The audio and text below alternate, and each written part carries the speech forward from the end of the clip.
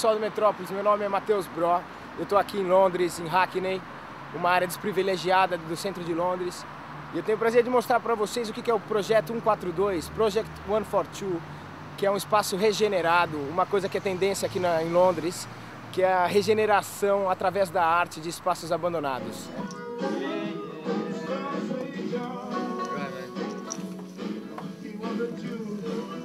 Regeneration through the arts is quite a strange thing because we use what people throw away to make things good again. Legal a gente estar vivendo nesse mundo que é mais um underground, que a gente vive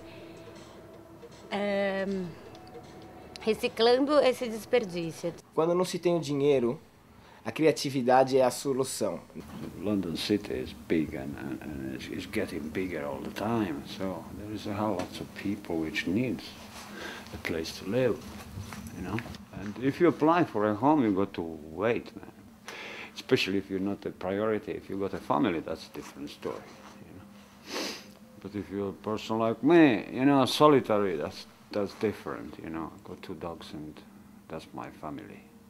Es la primera vez que podemos encontrar a 25 personas viviendo juntas y que podamos soportarnos en todos los niveles. All of us spend energy in here, you know, because we see its potential and what you can do with some space that is totally wasted and unused, and what you can turn it into something beautiful that we all can use to learn from each other and teach from each other, like all these different workshops, and it's all happening fully self-sustainable, you know, it supports itself. For the love of what you want to do, what's in your heart, you get dirty, you make a mess, you sort the mess out, you fix the place, you help, you give energy and love to the building, and it gives it to you back in a space to create. O projeto 142 basicamente encarrega-se de proporcionar uma plataforma para artistas, criando a ponte entre o artista e a fase final. E neste momento é isto que nós estamos aqui a fazer em Mayfair, uma galeria no centro de Londres. Estamos a exibir a obra de 3 artistas que até hoje têm trabalhado no projeto 142, que, como vocês sabem, se trata de regenerar e de tornar espaços inabitáveis em espaços criativos. No one's paying any rent who uses the workshop space here. Everyone just helps each other out and fix something that needs to be fixed, or when we do an event, you know, so it's a fully interactive sort of exchange basis how things work together here, you know. Because it's a given space, we can offer the space, the equipment, the interactivity. We create like a kind of a platform, basically.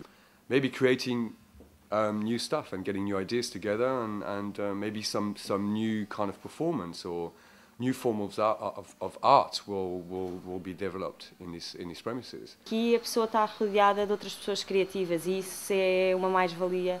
Está completamente entregue ao trabalho. Para mí significa, pues ha significado la posibilidad de pintar realmente lo que quiero pintar y no estar sujeto a instituciones realmente, sino tener bastante libertad para pintar.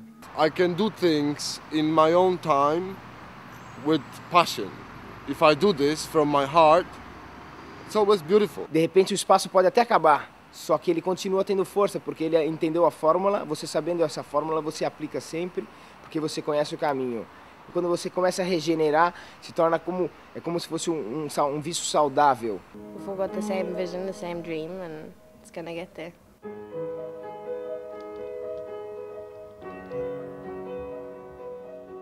Nesse tipo de comunidade, o ego não tem vez, ele não tem espaço.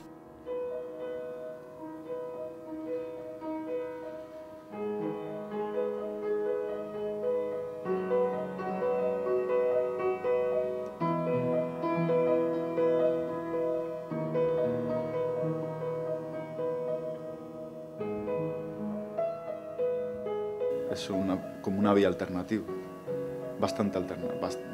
totalmente alternativa. O que move basicamente é o sonho. El deseo de crear un mundo diferente. E usufruir do que é bem de todos, o espaço comum que é o nosso planeta Terra.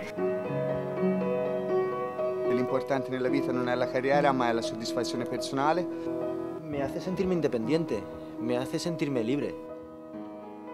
I think that's really beautiful, and that's the way it should be. You have to take risk in life if you want to get something. Yes, long life to Brazil, man.